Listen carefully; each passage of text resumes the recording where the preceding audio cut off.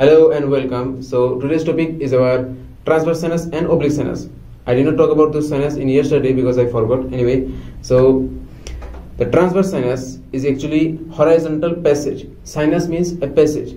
I talked about these things in earlier videos. Anyway, so the horizontal passage presents in between two tubular structure enclosed by serous pericardium, and this sinus or small horizontal space covered by only visceral layer. Okay, so it is inside the viscera and above the epicardium of the heart. So it is basically a intervisceral space or intervisceral structure. Okay, or you can say intervisceral sinus because it is inside the visceral layer of the pericardium. Okay, now the boundary. In the boundary, first of all, one thing, there is our ascending aorta and the pulmonary trunk.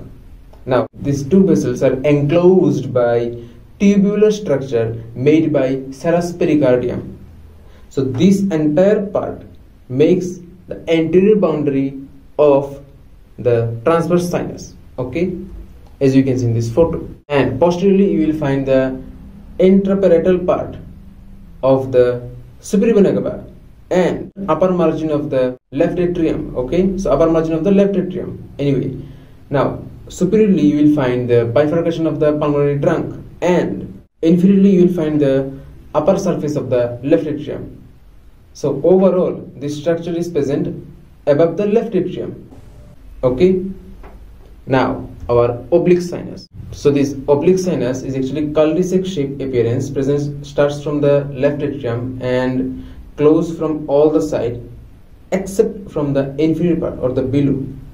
Anyway, so it is present in between the parietal layer of the pericardium and the visceral layer of the pericardium, basically inside the serous layer of the pericardium. So you can say it is parieto-visceral space or parieto-visceral passage or parieto-visceral sinus. Anyway, in the boundary, anteriorly you're going to find left atrium. In the right side, you're going to find right-sided pulmonary veins and the inferior vena cava. In the left side, you're going to find left-sided pulmonary veins only.